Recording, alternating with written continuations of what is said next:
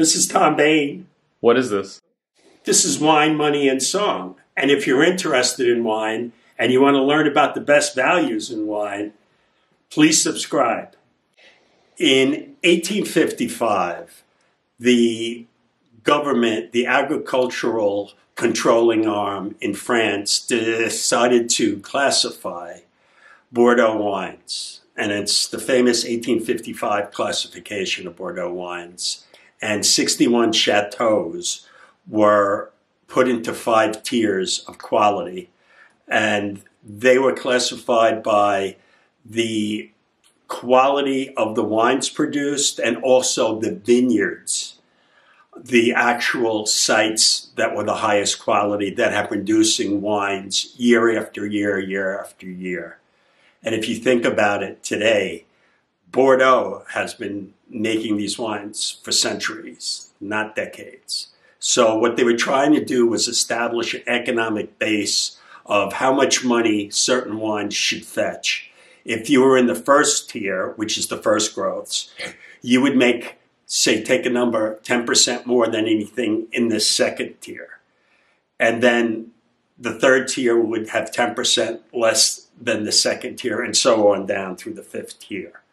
So it was there to make economic sense of a crazy market.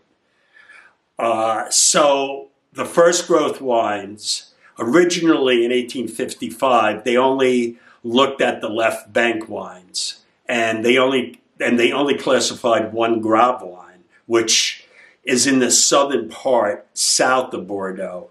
The rest of the Grave wines were not considered, but Haut-Brion was considered because of its high reputation. So the first 4 growths, there's 5 as you know, but the first 4 were Chateau Lafite Rothschild from Pauillac,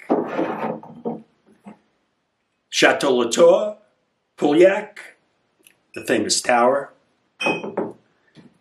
Chateau Haut-Brion, which is the only Grave that was considered because it was south of the Portugal city of Bordeaux. And the 4th was Chateau Margaux. The last, who was not included until 1973, Mouton Rothschild Pauillac.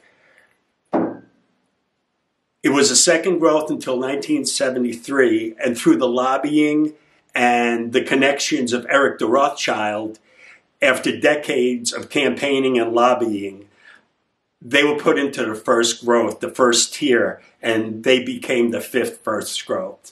So what we're going to try to do today is classify the 5 great California wines. Why am I doing this? Because I have the nerve to do it, and I think people should look at it and think. And I have the coyotes to do it too. So let's see what I come up with. So picking out the 5 top California Cabernet-based wines, what are the criteria I am using to make these selections? Now, just remember, I've been drinking wines and tasting wines for almost a half century, and I really have very, very deep knowledge of Bordeaux and French wines. But when I first got into the business, I cut my teeth on California cabs and California wines. So just about the time that these wines were being introduced, that's when I really got into the wine business. So I've had a lot of these wines, and I really love these wines, and I have a special place in my heart for California wines, because this is, that's where I got started, and my love of wine started there, even though I got deeply invested emotionally, spiritually, and monetarily in Bordeaux and French wines. My heart is still with California to a great degree. I share it with other wines. So the criteria that we're using for these wines to name them, and I'm going to make some people mad what I leave out and maybe what I pick, but I'll explain the criteria. First, you had to be a pioneer in the California wine industry. Now, once Prohibition hit, the California industry went away. It didn't exist. And Prohibition was like a decade. And when we came out of Prohibition, it's a brand new industry. So it took many years until the early 60s before the California wine business started coming back. So you need that history of decades and decades of making high quality wines. And over time, some of these estates have gone through periods of mediocrity, like some wines in France did too. It could have been because of economic reasons, weather reasons, but they've come back, and overall they have a great long history of high quality wines. Now, the wines I didn't pick, Inglenook, I didn't pick BV, Beaulieu Vineyards, and I didn't pick Robert Mondavi, shockingly, who is one of the great pioneers of California wine and the premiumization of California wines, and paved the way for all these guys. But he sold his vineyard in 2000. BV sold their vineyard to a conglomerate in the 70s and in the 60s, and Inglenook was sold in the early 60s. And Inglenook made some of the greatest, earliest wines, but once they sold out to a large company, Grand Metropolitan Uline, the wines really went downhill. Francis Ford Coppola now owns it and is trying to restore the Inglenook name, and will do that in the future, I'm sure. And BV's been very iffy, and Robert Mondavi, since the sale, there's some good wines, but it's not the same. They broke the chain of ownership, so they are not considered. Two of the wines, I had a hard time picking the fifth one. And I didn't pick Dunn, who's been making great wines for decades and decades. And why I didn't pick Dunn, all of these wines that I picked are very balanced wines. And they're not like a lot of other California wines that are full-blown, a lot of alcohol, a lot of extraction, a lot of new wood. Most of these are very different. Dunn is such a tannic mountain, mountain grapes comes from, and they're really tannic. And he makes great wines, but they take a long time. And I like a little more elegance to the wines, and Dunn wines are not very elegant unless they have a lot of age. And another wine I didn't pick was Chapelet. He was there and he's made some great wines. The Chapelet 1969 Cabernet is a great wine. And they've made, in Pritchard Hill, they made some great wines, but I did not pick them. Maybe he's under the radar a little bit. So let me start. The first of the fifth growths is Chateau Montelena. Now, Chateau Montelena started in 1968.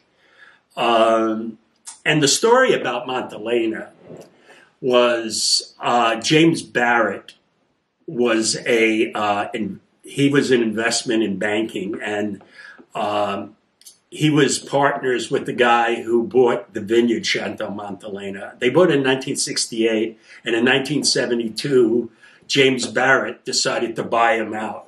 And the reason why he bought out his partner was because it was kind of a tax dodge. He would get big tax deductions for agricultural farming and everything, and he thought it was a great idea.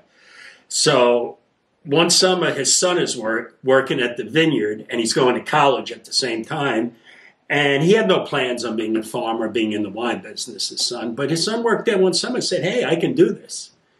So he started working there in 1972. And their claim to fame, Montelena, was not the Cabernet. It was the Chardonnay that finished in first place, the 1973 Chateau Montelena Chardonnay, which got first prize in the Judgment of Paris in 1976. and that threw the whole wine world up in a tizzy, and it promoted California wines. But Chateau Montelena is a Cabernet winery. They still make Chardonnay and everything, and that Chardonnay was wonderful and they liked it, but their claim to fame is Cabernet.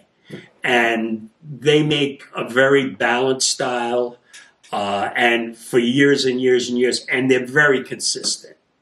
Very consistent. Mike Gergich was the first winemaker there, and I think he lasted there 5 years.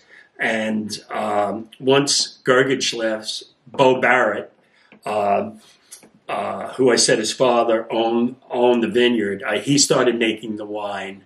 And he's been involved all along until now. They have a new winemaker, but Bo Barrett's wife, Heidi Barrett, is famous for making wines and some of the most famous expensive cult wines in California.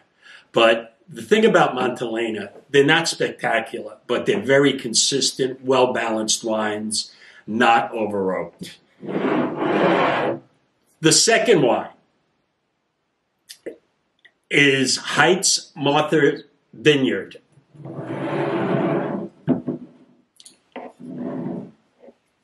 And in 1965, that's when Heights began.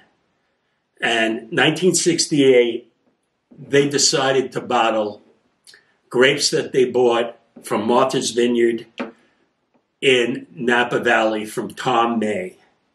And to this time now, they're still buying the grapes from Tom May and Martha's Vineyard. And what makes Martha's Vineyard so unique is there's eucalyptus trees on the vineyard, and somehow, some way, the eucalyptus gets into the wine. And some vintages is pretty pronounced, the mintiness. And sometimes it's over the top and it needs time to age out, but it adds that distinctiveness to it. Now, for many years, Heights Martha's Vineyard was the barometer for high-quality Cabernet for decades. And the 1968 was considered to be the greatest wine California ever made at the time. I don't know if I agree with that, but it is a great wine. And 1970 was outstanding, 74, 78, very consistent. And he has made wines in a very, very balanced style. And lately they've been using a little more oak. There's a little more alcohol in the wines, but still it's very, very classic. So for all these decades, and the wines age magnificently.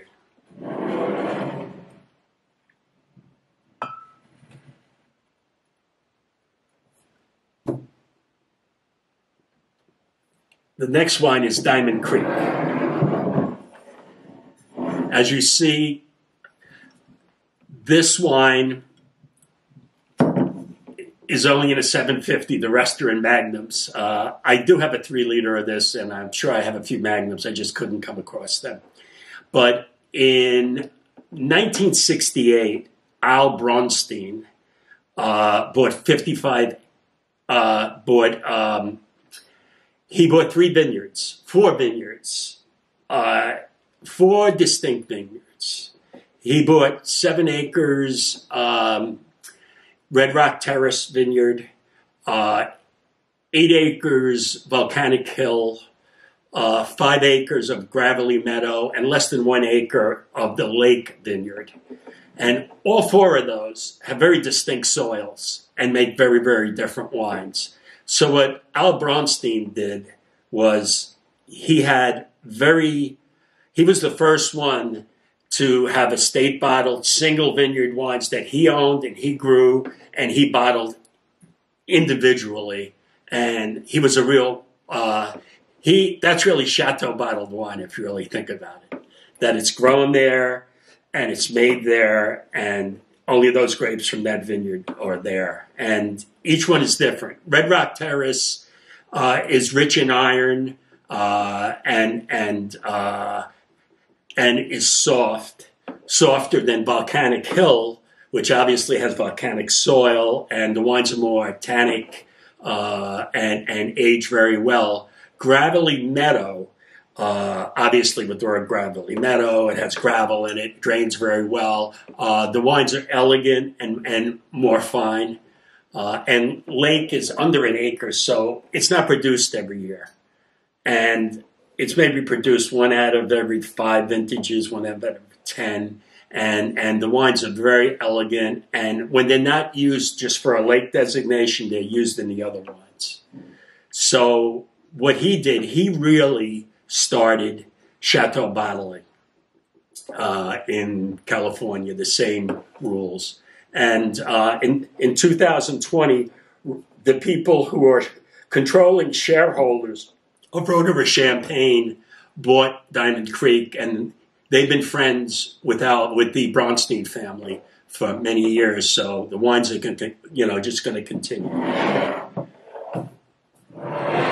Then we have Mayacamas. In 1968, Bill Travers bought 55 acres of land in Mount Beater, 18 to 2,400 feet up above in Napa Valley. And what makes these wines unique is he ages these wines in concrete vats, in large concrete vats, and very little new wood. And these wines age very, very well, and they're very elegant, very, very elegant.